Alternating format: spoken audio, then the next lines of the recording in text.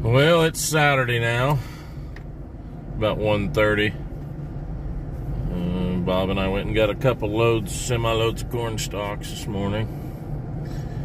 And they said it was going to get to 24 last night, and it got to 14. And at 1:30 in the afternoon, it's still 16 degrees. So I believe they kind of missed that. We're going to see. I got just a little 6-acre wheat here. Sprayer's loaded and been loaded. We're going to hope that, let's just turn the pump on. We're going to hope that everything goes as it's supposed to. We got new streamer tips on this one. And Bob, you got something leaking on the right hand side pretty good.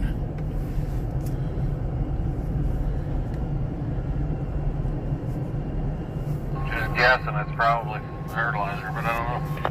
Oh, it's fertilizer. It's running out. There's something, valve or something over there running fertilizer. I'll stop here, I guess. Yeah, I wouldn't worry about this narrow spot because you just get fertilizer all over everything. Yeah, so I figured I wasn't going to. It actually looks like it quit leaking unless you shut it off. No. Nope, it's leaking again. I'd say it's the overfill, remember? Nope, it's on the right boom up here. Yeah, we got a hose or something right below that on-off connection.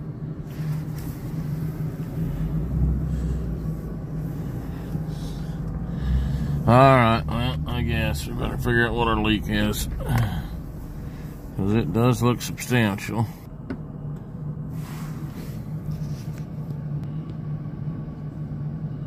Right there.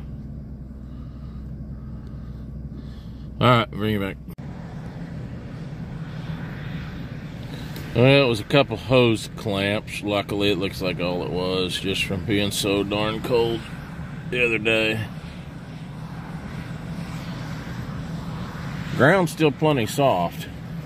He left a little track when he left there, probably 4 to 5 inches deep. And we're not about tracking it, so this may not go long.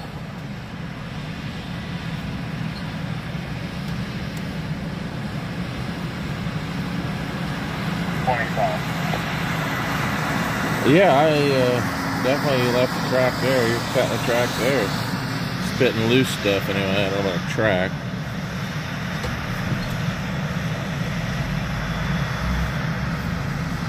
Yeah. I said where you turned, you were kicking up loose, you know, semi-mud.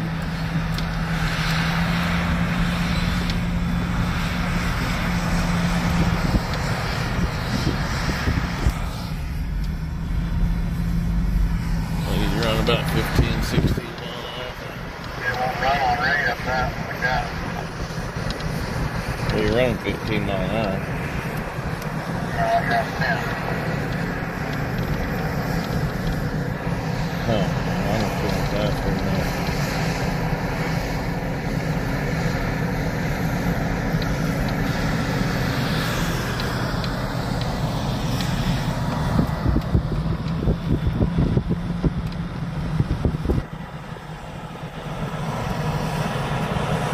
So it won't run on rate at 10 miles an hour?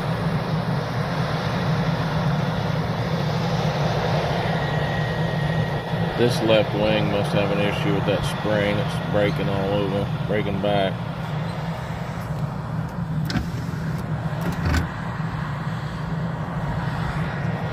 GPS is jerking all over. Right there, it's running about 17 gallon an acre.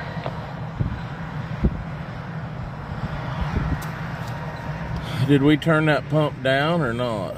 Yeah, that's not good on the steering there. Alright, fellas. Looks like we got some things to look at here.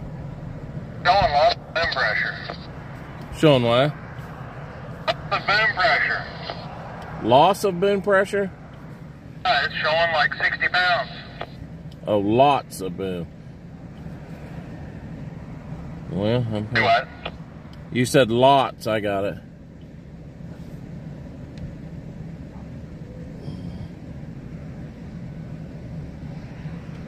I don't know. Sorry, guys. I was looking over the camera there. All right. Well, like I said, I guess we got a few things to look at here. He says we've got 60 pounds of boom pressure. But he can only run about 10 mile an hour and stay on 17. We're shooting for 20-gallon rate. All right, later. Well, here's what we come up with. We got all our leaks fixed, which I did probably told you that in the last one, just some hose clamps. Bob says we've got a 3D temperature, hydraulic temperature or something, and it's wanting to wander pretty good on the auto steer, so we're assuming the fluid's cold. So we've got a lot better days to come temperature-wise. As I stated, we're 16 degrees. Don't worry about all my Christmas tree lights.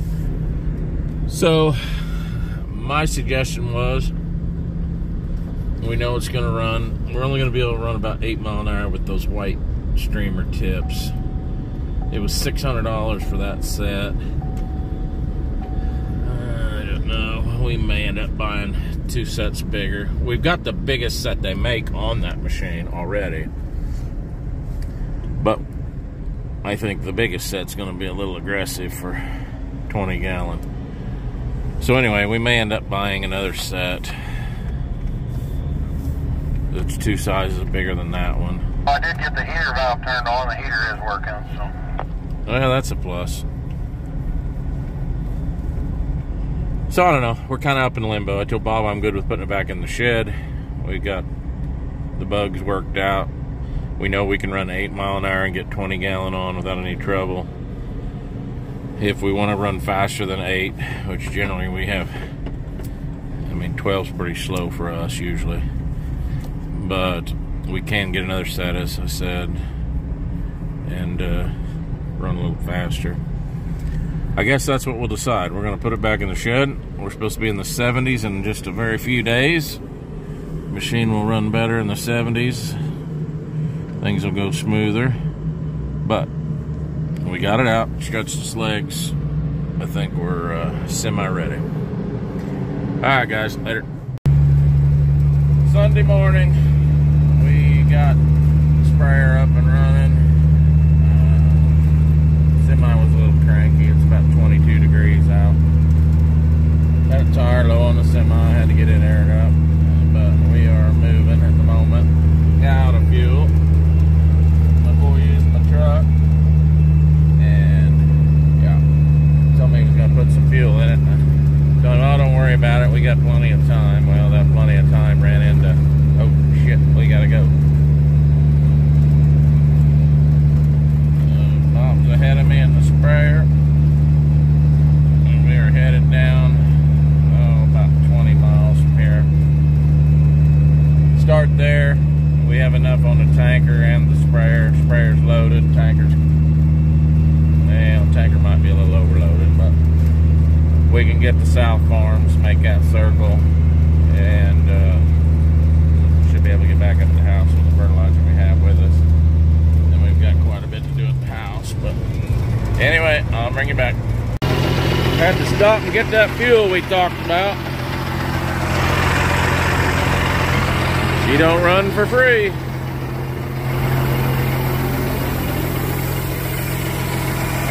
Only $3.16 a gallon.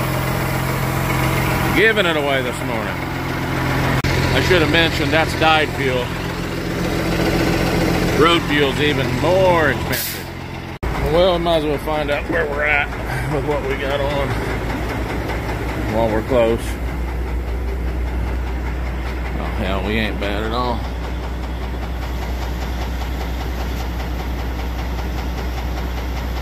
$88, $180. Hard to see up there. Not terrible. Alright guys, I had my hands in fertilizer and couldn't tape any. We Had to clean screens on the sprayer, building boom pressure, but we weren't being able to maintain our gallons per acre. So anyway, I got down here and got turned around, cleaned all the screens, and I think it's up and running good now. He's clear back on the other side here. You zoom that far in, it's hard to, there he is. Still don't look like he's running real fast. I'll have to check that fixed it, but I'm pretty sure that'll fix it. I found it. Yeah, and I never remember which one is it. LA aggressiveness or online sensitivity? Online sensitivity, isn't it? Yeah, I think so. Which one's worse? I think we were running between 12 and 15 or something, weren't we? Well, I'm at 15 now. Yeah, I'd drop it down. Watch your boom on my trailer here.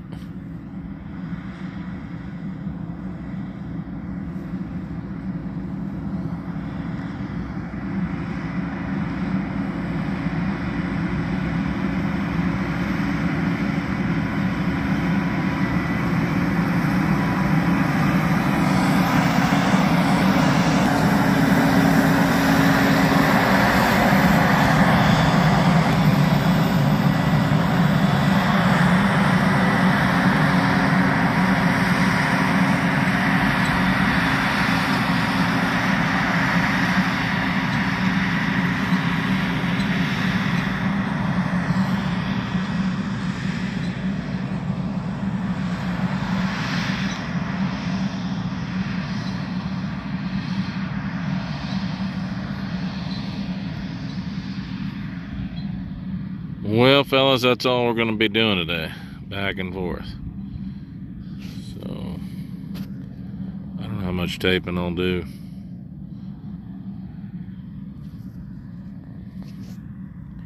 Later, guys. Alright, we just sent him. Starting on another, I think there's 88 acres on this place. This is that wheat that was planted really late. It was kind of a second thought when we planted it. We had hay grazer. This is when we took all the hay grazer. Anyway, we'll have to load here again. So, got him loaded. I'll just sit here and wait, and we'll get him another 1,200 gallon. It won't take the full load next time to do this place. But the next place is 78 acres, so we can do 60. So we will have about 28 off the next tank. So on the next 80, we'll only have to fill one time. Then it's off to our furthest field, southeast. It's going to take a little bit. We can get, like I said earlier this morning, the south farm's done. And that'll be a pretty good load off. I should have mentioned earlier, we had talked about putting a 3-inch pump on this tanker, and we didn't. We went with 2-inch. Much faster. You guys that farm know, but guys that don't farm, a 3-inch pump is a lot faster on liquid fertilizer because liquid fertilizer is so heavy it moves slow. We were concerned about that, but it just took us 11 minutes to fill, so that's not terrible. Got a clamp back there. It's when it's under pressure, seeping just a little bit. So anyway, we're not real unhappy with 11 minutes.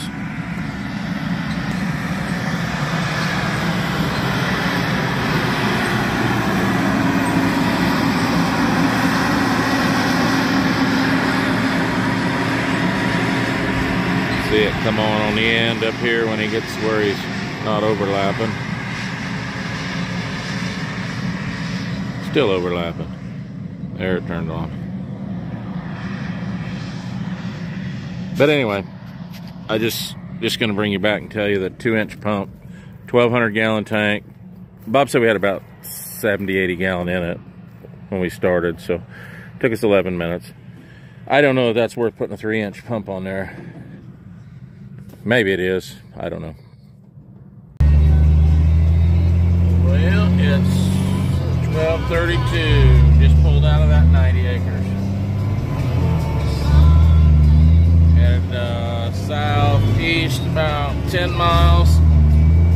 Got another 80 there. 103. We're up and running. A little damp along the edge. Bob cut a little track. Not terrible. He's going to make a couple 3 passes on this end,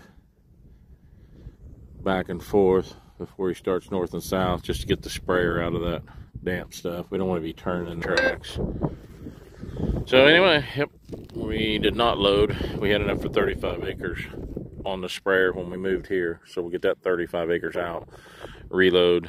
That'll give us enough to get the next field loading once there as well. All right, that 80's done. Bob's folded up, eating a Sonic cheeseburger my boy brought us. And we're moving to Oxford. 63, 65 acres over there, something like that. All right, we're over to Oxford. It's about 2:45. We were hoping to be here and running by 3, so we're beating that. Bob's on his first round. He's made 1 complete round around this patch, and then running this headland time or 2 here, so we can get plenty of spray or plenty of fertilizer off of there. So we had to fill once here. Alright, he's coming to fill. Gotta get going here. Alright guys, it's 3:50 and we are done at Oxford. Going through Oxford now to the north. Get back to the house, get the tanker reloaded. I don't know, Bob wants to go to Clearwater tonight. I think that's pushing pretty hard. I think we ought to just get the tanker loaded. Everything's went really smooth, and sometimes you just got to call it a day, but we'll see. I don't want to push. If he wants to push, we'll push. Alright, we're just going to make our way home. Probably close to an hour with the sprayer back to the house. All the farms south for wheat are done, so all we've got is a quarter, a 90, and another 80 north of the house. So what we have left is fairly close to the house. Alright, I may throw this on. You guys know what we're doing. Later. Alright guys, we went and top dressed some more wheat today. It's Monday. Got everything down south done, as I told you. We went to the far north 80. Did pretty well up there. Soft, but didn't track it. Then we came back to the house here, which we had 2 neighbors tell us they could not run in this area. And we had to try. We went on an 80, there's 88 acres southwest of here, a couple miles. And Bob tracked the 13-acre patch pretty good. Tracked it from one end to the other. So we quit. Anyway, I was just going to bring you back real quick. I'll flip you around, show you my purchase. Bought this off a marketplace. It is a dog kennel out of the Greyhound Park up there in Wichita. So it's got real nice latches on it. And the bottom is 3/4 inch poly. So you're not wearing out the bottom. Anyway, the kid had 3 of them. I couldn't haul another one, or I'd have got another one. And I told him, I said, are you getting them sold? And he'd had a few people ask, but he wasn't selling them. I said, advertise them as chicken brooders or rabbit hutches. I said, they'll go in a heartbeat. So he was grateful, and he was going to delete the post. I told him to add $100, and he'd sell them in a heartbeat. So anyway, I give $150 for it, and didn't even try to negotiate. I was very pleased with the price. Can't build it for that. And I think he'd probably get $250 just as quick as he got $150. All right, guys. Later.